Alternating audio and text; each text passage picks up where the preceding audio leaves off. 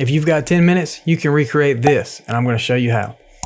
All right, now we're in Photoshop. Here's our reference image, this Ohio State football graphic. The photos in this are amazing. Layout is awesome.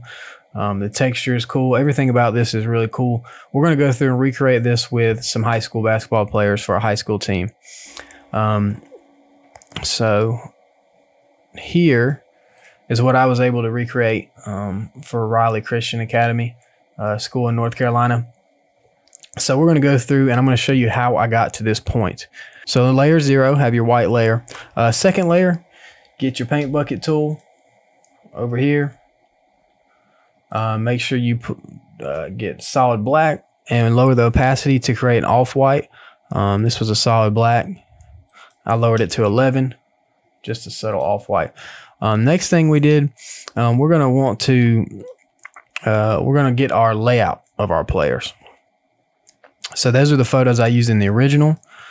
For this one, I have this photo and this photo. So I am going to throw them in here. Convert to smart object, right click, convert to smart object. Make sure everything needs to be a smart object. That way we're working non-destructively, so we can add effects and then still go back and change it. All right, and now I've got both photos in here. Both are smart objects. And now I'm going to shrink them a little bit, and that's good for now. But now let's cut these photos out. Use whatever method you like. For me, I'm going to use my remove background, remove BG app plugin. Link is down in the bio if you're interested.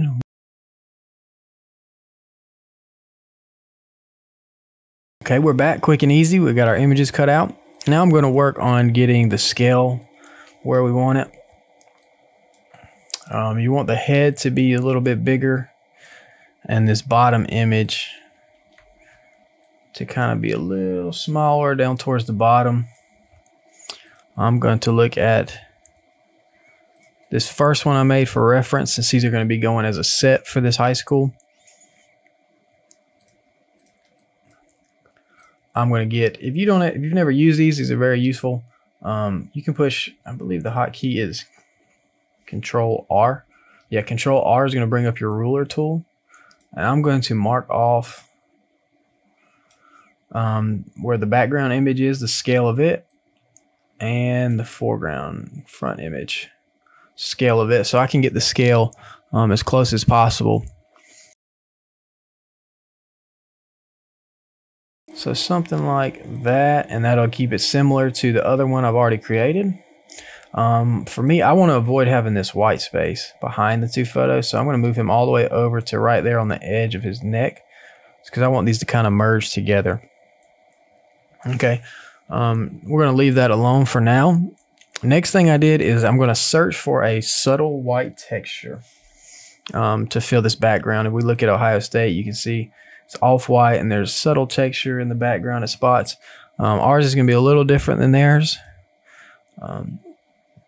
I went with this one, and this is the original image, and I've lowered the opacity to around 52 for now. A little dark right now, but we're going to lighten that up as we go. Yeah, we did a camera raw.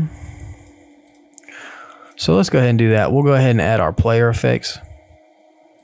Let's do our background image first. We want it to really stand out and be really sharp. Let's see, auto. It's one of my presets I have. You can copy these settings if you want to take a look. I'm going to try our texture up on this one. We want it to be very textured, have a lot of detail, and I'm going to just boost the sharpness a good bit. And let's just click OK for now and see how that looks, and I'm liking the way that looks. You can see before and after. That sharpness just really makes it pop up off the page. Let's hold Alt and move that smart filter, and we'll copy it and put the same exact. So now these two photos have the same exact camera raw on them. Okay, next up, let's do our text layout. So we look here, we've got the name and details smaller right here, as well with the number in the background and the signature. So For this one, I already have a text layout. The font is Helvetica. Pretty basic font you can find anywhere if you don't already have it. I'm going to position it somewhere around here.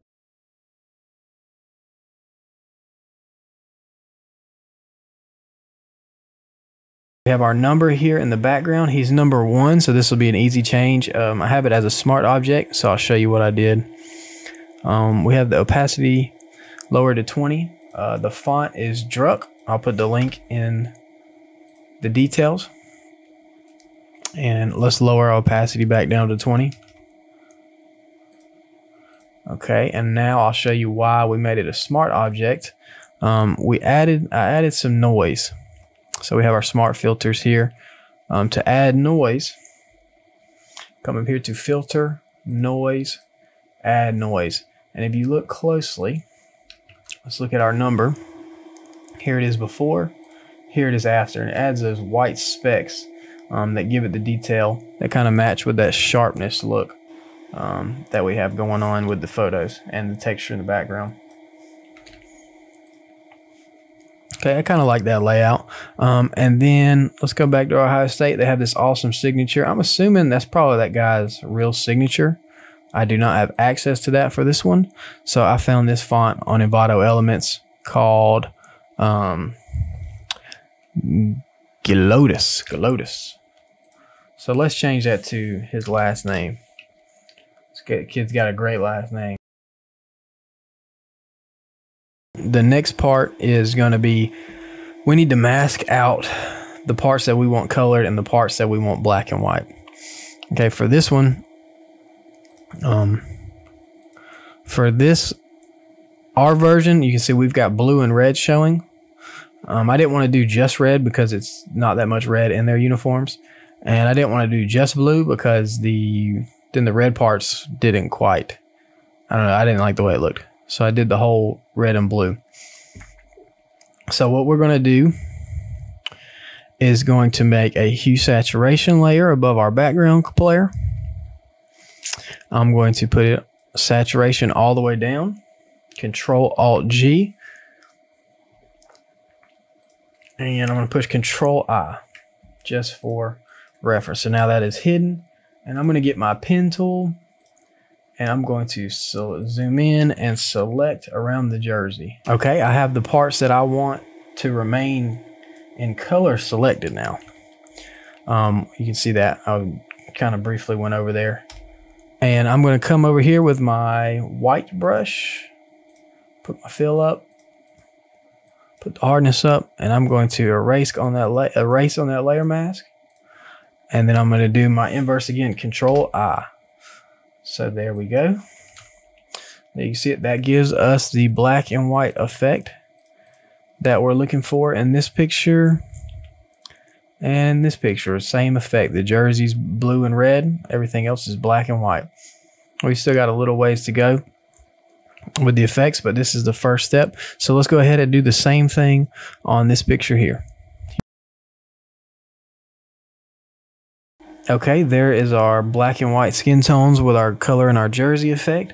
Let's go through and add some skin tones, and I'm also going to add a little basketball, like they have the football sitting there. So for your shadows, you don't know how to do it, make a new layer here. Get your brush, soft, hardness all the way down to 0. Let's make it a flatter brush. Pick our size up a little bit. Let's put our flow around 15, 20 or so. I'm going to go 15 for this one. And now it's going to be just some brushing. So every time you click, it's going to get a little bit darker. I always want to have the shadow has to be the darkest at point of contact with the ground. So right here where his foot is actually on the ground, I'm going to make it pretty dark. And then as I expand, I'm going to click less and have it kind of flare out. Let's see what we're looking at there. So there's that. I'm going to add a little bit more in front of each foot.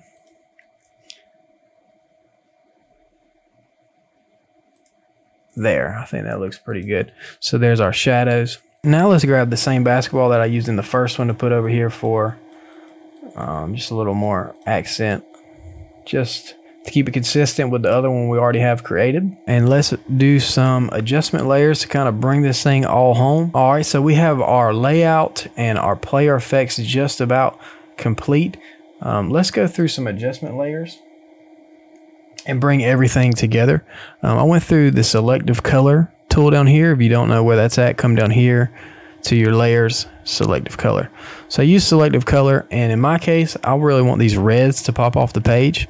So I'm going to adjust this option here to reds, and I'm just going to play with these settings here. And what this is doing is messing with the red on the entire graphic. So everything that's got a red tint is going to be adjusted by this. And if we zoom in, you can see I've just made that red just a little bit brighter. Now I'm going to go through and try and do the same thing with blues. It's going to be a little tougher because it's navy, and I don't want to change the color too much, but I do want it to be a little bit brighter than what we've got right now. Something like that looks pretty good. And then blacks, I'm going to darken up the hair a little bit. Let's see our midtones. Let's add a little bit more contrast and darken that up. And let's try whites. Bam. So if you can see, we've added a lot more contrast within the whole image, and we've made the red and blue pop off the page at us a little bit more. Okay. Next thing I did was come through and I used created a vibrance layer, and it doesn't do a ton, but if you look at the colors, we've boosted the vibrance up to 59, the saturation up to 22, just a little more pop there. Then add a curves, kind of smooth our colors out a little bit. There's our curves layers down here. Then I went through, added my logos down here for some detail. Okay, and then I added some more brushing at the bottom. Just get a soft black brush, low fill, and kind of brush around. I wanted it to kind of draw my eyes in towards the middle, just a little vignette to kind of draw your eyes in towards the middle. And then last step is going to be to create an exposure layer. Let's boost the exposure. Let's go to Control I. So we're going to have whatever we're brushing on with a white brush now is going to make it very bright. So I'm going to get my brush regular, soft, and high opacity. I'm just going to go 100. All the whites of his eyeballs, I'm going to brush. I want that to pop off the page a little bit. You're going to have to zoom in. So I want his eyes to pop. And I'm going to go through and I'm going to brush on his jersey so the Riley will pop. Okay, let's take a look at the before. There's the before, there's after. Look at his jersey, look at his eyeballs here. Before, after. It's subtle, but I think it's a pretty cool effect. And then to tie it all up, let's go to new layer. Let's go to image, apply image. All right, and if you don't know, that's going to take everything that we've just made and put it on a single layer. I'm going to make that a smart object, and I'm going to go to filter camera raw and play with our settings and get some finishing touches on it. Bam, and there you have it. After our camera raw, that is our finished product. That was legitness. Yeah. That's it for this tutorial, guys. Hope you guys enjoyed. Hope you were able to learn something. Please tag me or send me any of your finished results on Instagram at BAsportDesigns. Check out my website, BAsportDesigns.com. So that's it for now. Be on the lookout for the next tutorial.